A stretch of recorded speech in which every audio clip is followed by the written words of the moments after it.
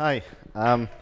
Thanks, everyone. I know it's one of the last talks, so almost I'm glad that people turn up, so thank you very much. So today I'm going to start this talk on big data in action with Infinispan by looking into problems that you have with real-time data and the data growth that we've seen. And then we'll see how Infinispan, which is an in-memory data grid, helps you solve those issues.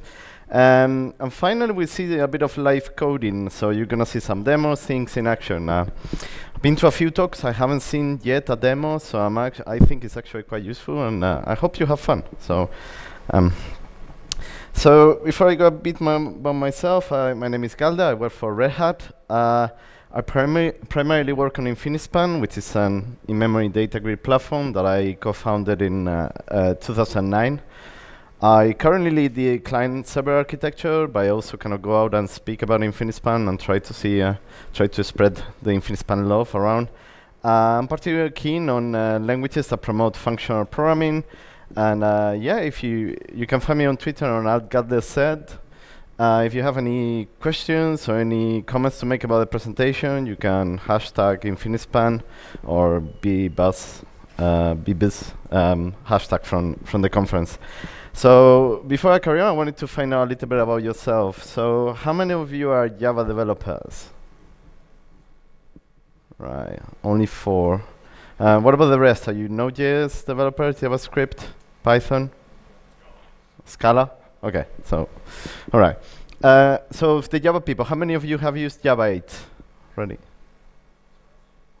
Yeah, okay, so most of them. Okay, how many of you have heard about Infinispan before? Only just a couple. Okay. All right. So let's get started. So the idea for today is I want to show you how you can build Infinispan-based infrastructure to store, search, and process data. What kind of data? Data that's kind of near real-time data. And I want to also show you how you can do some analytics even with Infinispan. So why are we interested in dealing with this type of data? Well, first of all, dealing with real-time data can be quite challenging. Obviously, there's been a lot of, over the last few years, there's been a lot of mechanisms for dealing in offline and batching techniques, etc. But dealing with real-time is becoming more and more popular. You've seen it with Apache Flink and other similar projects. And the reason why this is important is because even having a few delays or seconds of reacting to things can mean the difference between losing a customer or keeping it, or it can mean the difference between earning money or losing a lot of money. So in essence, real-time processing can be quite crucial depending on your use case. The other trend we've seen is that there is this huge exponential growth of data that is happening. Smartphones have been here for 10 years, and they're producing more and more data. IoT as well is becoming more and more present. So the idea is that we are seeing all this data that is being pushed or published or whatever. So what can we do? How can we analyze it? Okay, and our view, or my view, is that in-memory data grids are a very good solution for dealing with this kind of problems. Now, you might wonder, what is an in-memory data grid? In-memory data grids are essentially a way to manage distributed data in memory. The idea is that you have certain servers or certain nodes which use their own memory as a way to store the data. And they work in a kind of peer-to-peer mechanism, a peer-to-peer communication style. So it's not like Zookeeper of this, where you've got a master slave. We don't none of that. You've got all the nodes are equal to each other, so there's no single bottleneck, there's no single point of failure. And the idea of in-memory data grids is that they're designed to run on commodity hardware. They're designed as well to be linearly scalable. That is because we use smart data distribution techniques where we can say we want to keep n copies, 1, 2, 3, 4 copies of the data, and then the cluster or the kind of the data grid itself knows how to keep that around. It spreads the data, so it uses consistent hash algorithms to do that. So the idea is that each of the nodes is kind of owner of a subset of the data. So by doing that, we're getting this kind of implicit data parallelism going on. Of course, it is elastic, so you can add new nodes, you can destroy nodes, no problem. Failure is handled transparently, so it means that it's a very good solution for cloud or PaaS environments. If you want, if your data is really, if you wanted to keep it for a long time, you can also back it up with a database, a persistent store, etc. You can access it from any type of application, which means you can kind of have this kind of transparent data layer that is shared by all sorts of applications, from mobile applications, websites, custom applications, etc. And we have connectors available for Java, Node.js, C, C++, etc.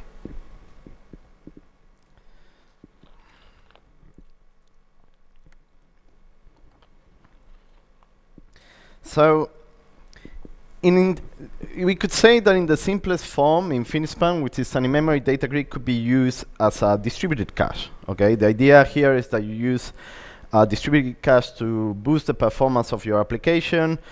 Typical examples would be if you have like something like Hibernate and you retrieve something from the database and then you want to keep it in a cache so that afterwards you can retrieve more easily. But you could store all sorts of other things. You could store metadata, look up information, data coming from somewhere else, etc. Another way you can look at Infinispan, it gives you like a kind of a simple, flexible way to store data without any schema. So it's kind of quite fluid kind of data model where you can run rich queries. So you can, for example, Infinispan allows you to annotate the data that you store in Infinispan so that you can afterwards run Lucene queries, for example. So you can do this kind of rich queries on them. They can also participate in transactions. And obviously, they elastically, these nodes that you're using, you can have them elastically scale and recover from any issues. So for example, if you're trying to keep some session information around, and then if there is a node failing, you can still continue doing it. You can also use it to kind of support event-driven computation. So here the idea is that instead of you being the one that fetches the data, we push events to you whenever the data changes in the backend. So the idea is to bring the processing closer to when the change is happening. And this is the kind of thing that is going to be very interesting for our talk today, because it allows you to kind of do this kind of real-time kind of analytics or computations. The final kind of use case is you can also do some data analytics with Infinispan. That is because we've got two ways in which you can do analytics. The main one is by using Java Streams, which is Java 8 Streams, which was a new Streams API that came in Java 8. And we've enhanced it to run in a distributed environment. But on top of that, we're also integrating with the Spark and Hadoop. So what does it mean to run Spark and Hadoop with Infinispan? It means that you get the benefit of having your data in memory, and it's already clustered. You've got the data already partitioned, so you can kind of take advantage of the fact that data is already partitioned, and you can run multiple jobs in parallel in all this data and then get it together. So it's quite a powerful thing. So the talk today is going to be focusing mostly on these two use cases, okay? And the first use case is going to be the event broker or real-time use case. Now, for this use case, the most important thing that we're going to be looking at is what we call continuous query. So if you want to talk to Infinispan, there are multiple ways in which you can communicate with it. You've got like a dictionary, key value like API. We've got a querying API, which obviously I said before, like you can have Lucene queries on top of it. But if we want to address the real-time use case, we need something a bit more advanced. So what the continuous query API allows us to do enables your application to be reactive to data changes. The idea is that you execute a query and you get all the resulting matches for that particular query, and then as new data gets pushed into the data grid, you get notifications saying, hey, this new entry has joined the result set. Or for example, if some data is removed, then you get an event saying, hey, that particular data left the result set. So this is quite a powerful. Quite a powerful tool. Now, this is all a bit abstract. So I think the best way to look at all these things is to actually look at a demo. So I've got a demo which kind of revolves around the topic of Swiss rail transport system.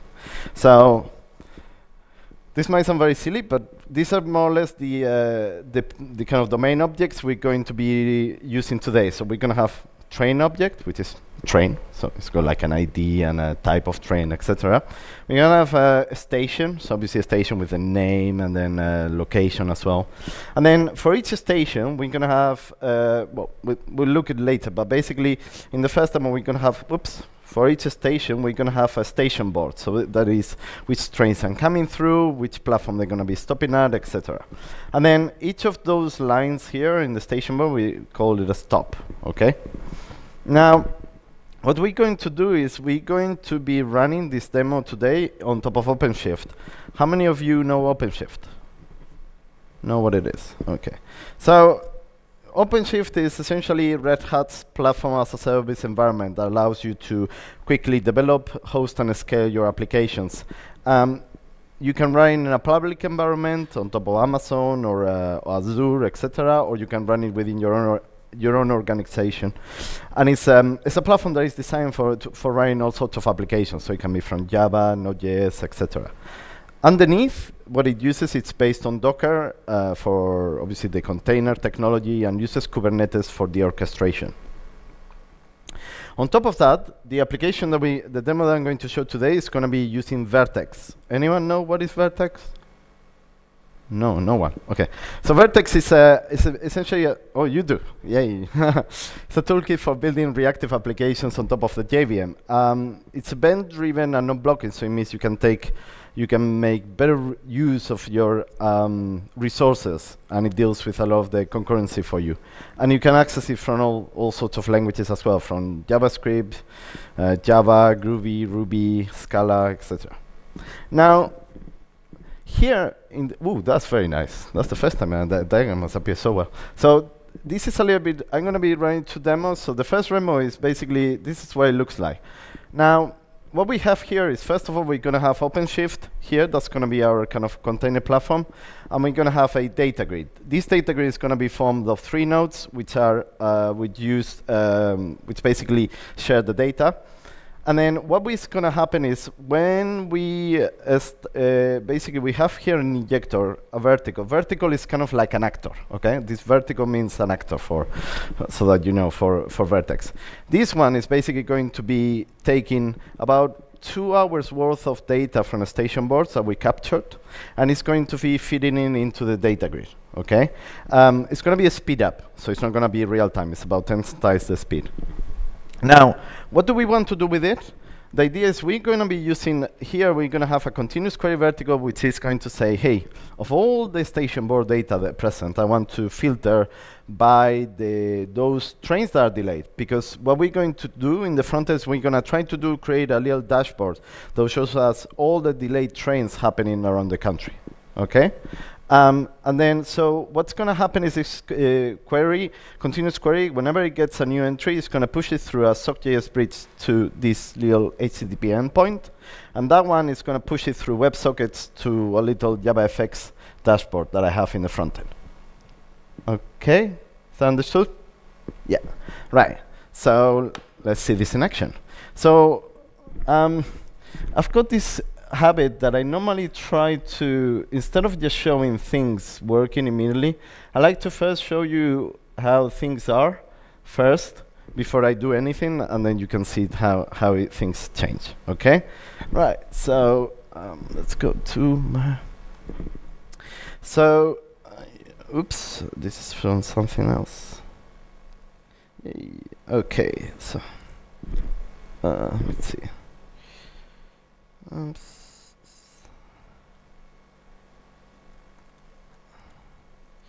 Oops. Okay. Before I do anything, this is a little bit, the FX app is the kind of the starting point of my FX application. Now, the application as is, the continuous query vertical is not complete. So what happens is whenever I want to run this FX application, which I can just run it by, it's just a standalone application, what I'll get is I'll get my, oops. Yay. I get this little dashboard here. Let me, oops. So I get this little dashboard here, which basically is empty. This is the dashboard that we're trying to basically to fill it in. Okay, so at the moment it's not showing anything. Not very exciting. Now, what is missing in our application? So what is missing is here we've got the continuous query vertical. This is the vertical that we are going to kind of enhance to do what we want. So when we talk to the data grid here, we're talking to this kind of remote cache. And that's the one that basically is saying what we're trying to do is keep the state of the current station boards. So for each station, whether it's Basel, Zurich, or whatever, this is the station board. Now, from the station board, what are we interested in? We're mostly interested about, so as we said, each station board has got a list of stops. And then what we're interested is out of all the stops, those that have got a delay that is bigger than 0, because it means that they're delayed, right? So what we need to do, we get back to our continuous query vertical, and then, okay, we know what the station boards look like. Now we need to say, we need to create our query, first of all. So for that, in Infinispan, you've got a query factory where you can say, I want to query from all the station boards that are there. And then I'm going to be saying, I want to have an expression where it says, of all the station board entries, I want to do those that delay, whose delay minute is greater than 0. And then I just build it. Okay, so I've got the query. This is enough for me to say which are all the delayed trains that are at the moment. Now, the other part I need to do is I need to also add the listener. This is the listener that is going to be invoked whenever there's a new entry, a new station board that contains delayed entries. So what's going to happen is, if you look here, what I'm getting is, my query said, okay, if I have a station board of 10 entries, whenever there is any entry that is delayed, I'm going to get it kind of pushed into this listener. So here I need to do a little bit of filtering, because what happens is I'm going to get them all, the entries, but of all the ones I know of this station board, I want the ones only whose each of the which stop is delayed. Okay, so I'm doing kind of a little extra filtering on the station board. Okay, and then what I do is afterwards I need to do for each of those entries, I need to take that and I need to push it to the event bus. So underneath publish delay, this method basically is the one that takes care of pushing it to the event bus. Okay, that's going to underneath send it to the SockJ bridge. Now I've got the query, I've got the listener. What do I need to do next?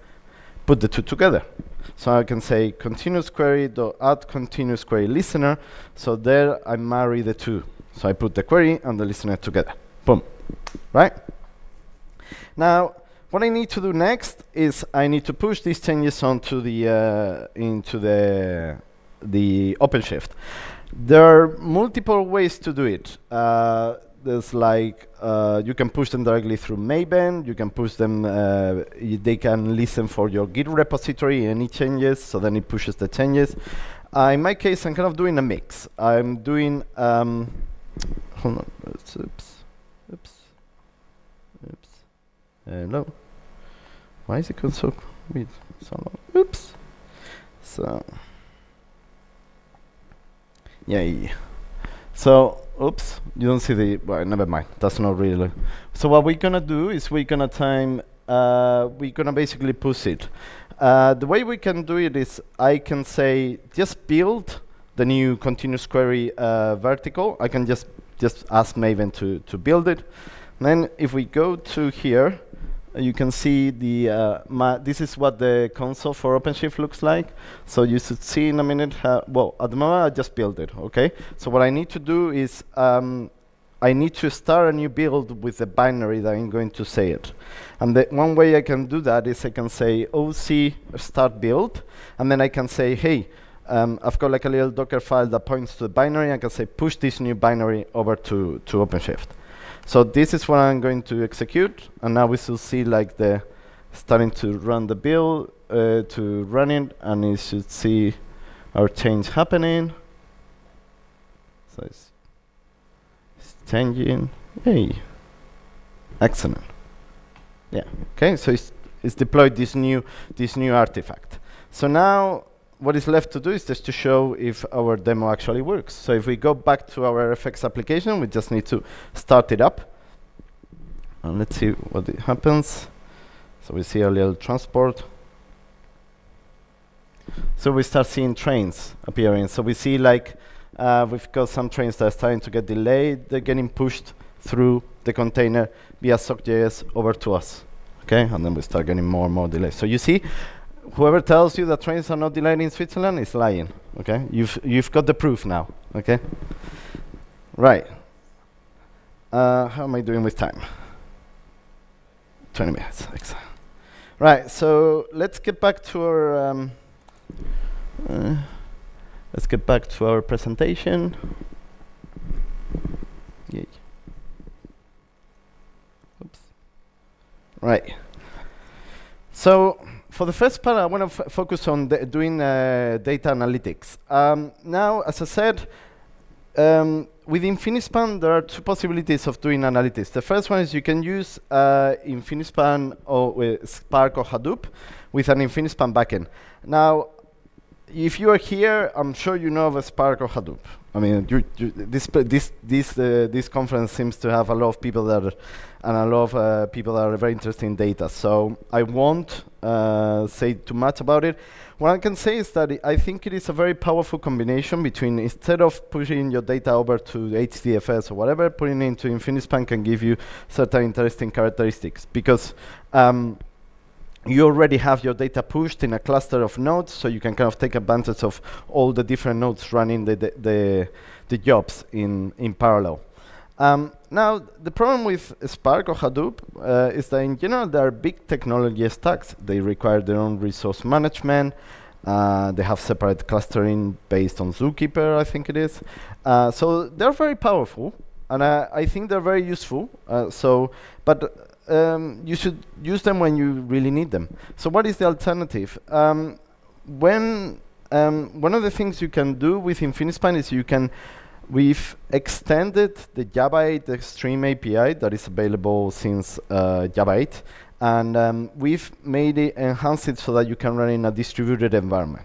Okay, so what does that mean? It means that when you want to, you can kind of look at Infinispan as a collection, and you can run filter, map, flat map operations. And whenever you pass in a lambda, that lambda is going to underneath be shipped around to all the nodes, and it's going to run locally. So if for a particular node, where for a particular data, there's always one node which is the owner. So that the owner is going to be running that lambda for that particular data. And then another node is going to run the lambda for another data that he owns. So it means it can kind of take advantage of the fact that data is already partitioned and then send the lambdas around. Obviously, this is a very powerful concept because it means that we don't have to be shipping the data around. It's only like the lambdas or the functions, which are a lot smaller. Now, to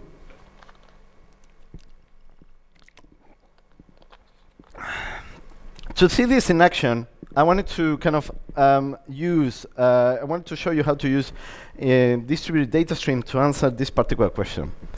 What is the time of the day when you get the biggest ratio of delayed trains in Switzerland? Now, let's do a little round. Who thinks that is midday? Okay, no one. Who thinks that is 5 o'clock in the evening? Okay. Who thinks it's 7 o'clock in the morning? Who thinks it's midnight? Okay, well, let's have a look. It's a non-obvious thing to answer. Now, again, I've got a little demo. Oh, I love this. This screen is amazing. I can actually see things. So what we have is a very similar setup before, but it's slightly changed up. So I've got still my container.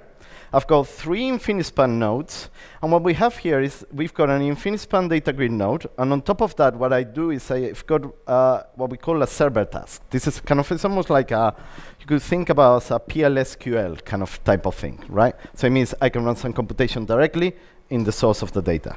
Now, all the nodes are going to have this server task deployed. Then what is going to happen is we've got this injector vertical. This is going to inject, well, it has already injected about 3 weeks worth of data from the Swiss rail transport, which is about, think about 2.5 million entries. And then what we're going to do is, in the front, we're going to use Jupyter. I think some people have already talked about Jupyter. We're going to use Jupyter to kind of invoke an HTTP request onto our analytics vertical, which is going to invoke the delay calculator in one of the nodes. It doesn't matter which one. It's just going to choose one. And then this one, then in turn, is going to basically send the lambdas that it needs to do to calculate this to the other nodes and bring the data together and then reply. And then what we're going to do here in the end in Jupyter is we're just going to plot. Okay? We're going to plot to find out the answer. Is that understood? Yeah. Okay. So let's get cracking. So back to my. So oops. I'm not very good at this, am I? So similar to before I go anywhere, I want to show you what it looks like at the moment. Right. So is that big enough? Yeah. So this is my Jupyter notebook, the way it looks at the moment. So what we have is we've got some imports here. So we're going to start executing one by one and see what happens. So we get the URL. And then the next one, at the moment, same as before. I don't have yet things implemented. So the analytics that I'm going to get at the moment is, if things are working, it should tell me 0 because I don't have anything computed yet. Okay? So we know we don't have yet any analytics to show. Now, what do we need to do in this particular case? Here, what we're going to concentrate on is in something called the delay ratio task. This is the server task, which is our own kind of thing, which you implement to basically be able to push it to as a task that runs within one of the nodes. Now, here I'm doing a slightly different kind of. If you looked before I was saying that I was trying to represent real-time data. So I was saying the real-time data is all these stations, and then there are station boards. Here we're kind of looking at it in a slightly different way. I'm kind of looking at, here are all the kind of entries from station boards that I've collected over 3 weeks, right? So it's more like looking at as a way to store some historic data.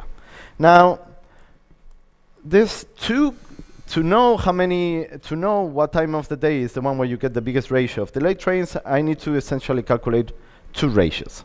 I need to get per hour, so between midnight and 1, between 1 and 2, between 1 and 3, how many trains are running through the entire system, and then out of those, how many are delayed. And basically with those 2 maps, I'll be able to calculate the ratios. So how do we do that? Well, what we need to do is we can say, go to the values, so my stops, and I'm going to basically do some stream processing. What I want to do is I want to collect them. I want to collect them in such a way that it tells me for between midnight and 1, this is 1, 2, 3, number of counting. So this is like a group by. The way we do is we can say collectors, which is a JDK API. We can say group by. And then what do we need to group by? So for each stop, what we want to do, each stop has got something called departure timestamp. And then we're gonna get the hour of that. So if it's 12:15, it's gonna be 12. And then what we do then one is we say collectors counting. Okay. Right. Am I done? Yeah. Okay. Now this as is not going to work exactly because one of the things I told you is that whatever we pass into these streams needs to be serialized. Now this grouping by is returning an object that is not serializable. Now, the way we can serialize it is very easy. This is a little trick that came with Java 8. We can say serialize. I'm not going to serialize the object. I'm going to say serialize the function that produces that object. Okay, so it's kind of lazily computing it. This serialize here, what it takes advantage is that we can, so this function that you saw is a supplier. But we can say, hey, I can pass it on to this method, which takes a serializable supplier, and it will do the casting for us. So it's kind of like, it's a new trick that came with Java 8. Now, okay, so we got the number of hours, number of trains per hour. Now, what we need to do next is say, okay, I need the same thing, but I need how many of those are delayed. So I need to do some filtering to say stop delay minutes bigger than 0. And then what I need afterwards is the same collect that I see here. Now, the thing here is that this lambda here, I don't need to do anything magic because that is already a lambda. So this filter that you see here, we've overridden it to kind of mark it as serializable in our own API. So here is a serializable predicate, which is the same as, which in the standard API just takes predicate. Okay, so now we've already got the stream processing in place. So what we need to do is we need to push these changes to the container. So what we need to do is we need to let's see. Oops, I think yeah, we need to go here and we need to basically build. Now, apart from building, what I need to do, I need to push these server task changes over to Infinispan. One way to do it, which is maybe not the most kind of cloud-friendly way, is to actually take the yard I've produced and push it to the container. This is something that we're trying to improve. There are other ways to do it with Kubernetes. You could have persistent volumes, I think it is. But we've actually got some more, we're working on some other improvements that basically don't require any of that. So in my particular case, I'm just doing that for just ease of the demo in here. And then the next thing that we need to do, okay, so our server has already got the server task, so what we need to do is see what happens when we execute now. So we get to here, so the first two, we re-execute them. So now we get, this is running a little bit slower than before because it's having to take all that data and run in different nodes. So now I'm getting 48. I know this is fine because I actually have got 2 maps of 24 hours. So I know in total I've got 48 entries. So now the question is, what is the time of the day where you get the most ratio of delayed trains? So let's plot it. We see the biggest ratio is at 2 o'clock in the morning. Now, can someone provide an answer why that is the case? We're talking about ratios. And?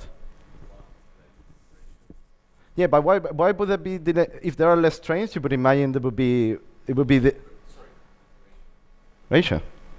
So I'll tell you a story. The one time I was arriving into, I was trying to get home. I live in Switzerland in a place called Neuchâtel. To get to Neuchâtel, there is direct trains up to a certain hour, but after a certain hour, the very last trains you have to stop in Lausanne. So my train, I came so that I would pick very last connection I could get to my place, and then I was on the train and the train was delayed in Geneva, and I was on my way to Lausanne. I was like, oh my god, the train is delayed. I'm gonna miss my train. I'm gonna be stuck in Lausanne. But one nice thing that happened in Switzerland is that the very last connections of the day wait for each other.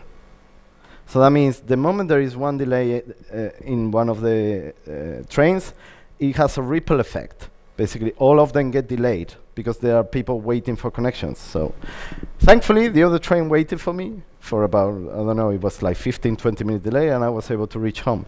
That is why you get like the biggest ratio. That's, and then you see literally. So that you see the numbers, let me show you the numbers at the beginning, because then you see what I'm talking about. Like at 5 o'clock, you got 113,000 trains running, out of which 5,000, 6,000 are delayed. But I'm 2 o'clock in the morning, even 200, 300 out of 3. It's a bigger proportion. And that is the reason, because once there is one delay, they wait for each other. So it's an interesting thing to learn. Now, I think, as you see, you can use some interesting analytics already with Java 8 streams. It's not, as I said, Spark or things like that are more powerful. They have more features. But you can still do some interesting things. So it's a good starting point. So.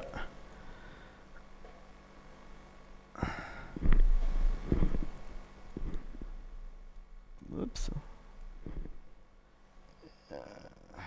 So that's all I had to say today.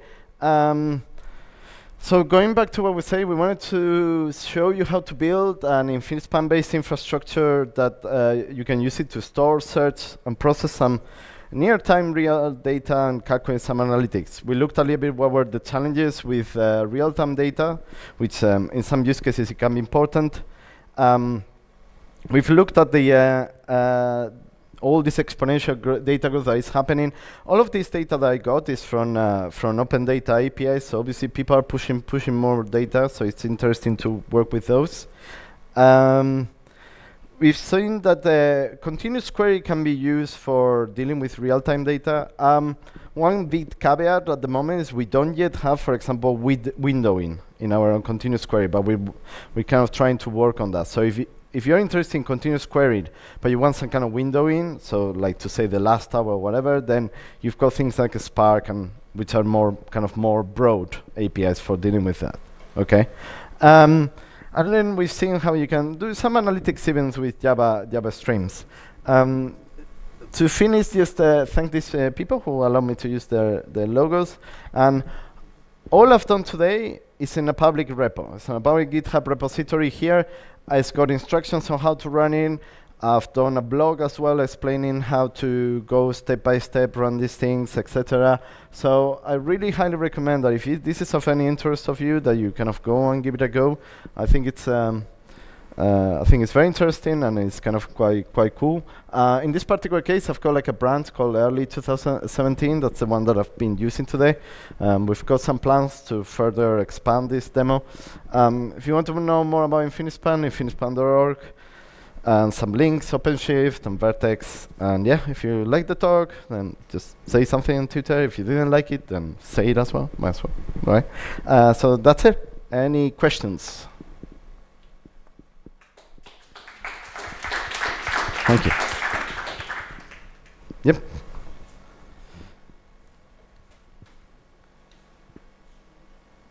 So I have two roadmap questions. For the continuous queries, are you considering something like joins?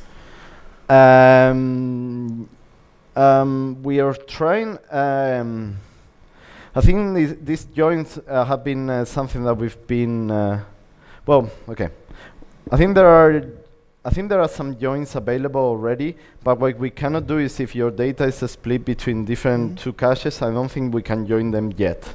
This has been something that my colleagues that work on the querying side have been looking at it, but I'm not depending where your your join is. But you can do, if your station board had multiple fields, you can do a join between those. Mm-hmm.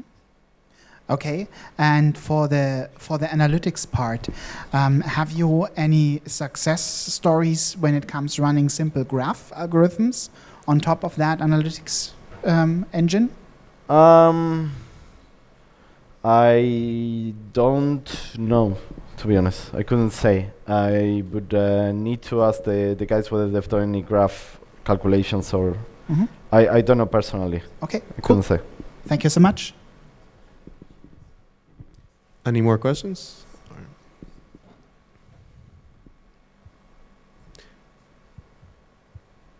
Okay. Okay, thanks. Thank you. That was a great talk. And everybody, thanks to the speaker, please.